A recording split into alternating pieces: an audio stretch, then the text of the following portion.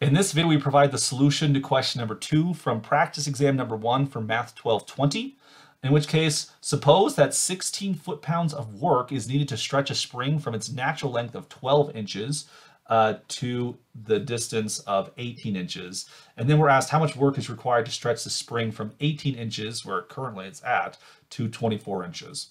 Okay, some things to note here. Well, we're measuring work in foot-pounds, but we're measuring distance in feet. So at some point, we probably want to change from inches to feet. So I'm going to try to do that right now. So 12 inches, of course, is the same thing as 1 foot. 18 inches, which is 12 inches plus 6, that's actually going to be 1.5 feet, like so.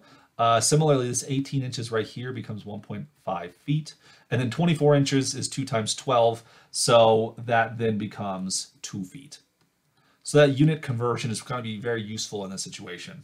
I also want to point out this one that many of these spring problems we've seen tell us the force required to hold the spring 6 inches past its equilibrium, but this one doesn't tell us the force to hold it. It tells us the work to stretch it.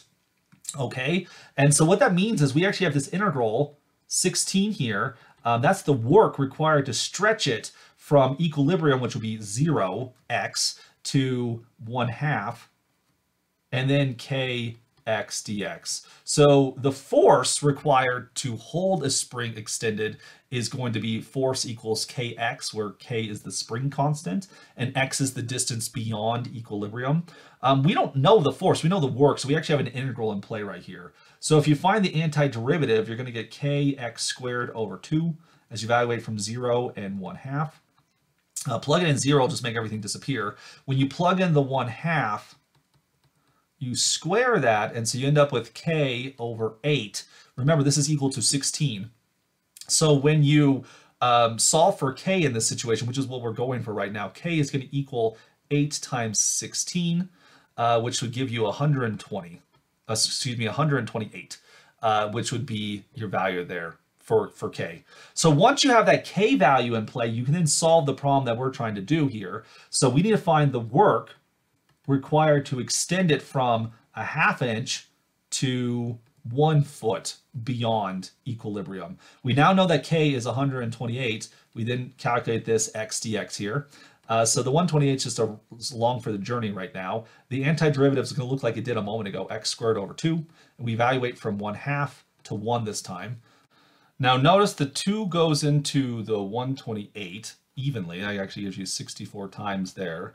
So you're left with the x squared as you go from 1/2 and 1.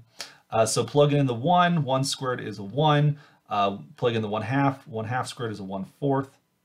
So then we have 1 minus 1/4. We can think of 1 as 4/4. So that'll simplify to be 64 times 3/4. 4 goes into 64 16 times. So we end up with 16 times 3, or in other words, we end up with 48 foot-pounds, which then turns out to be option F.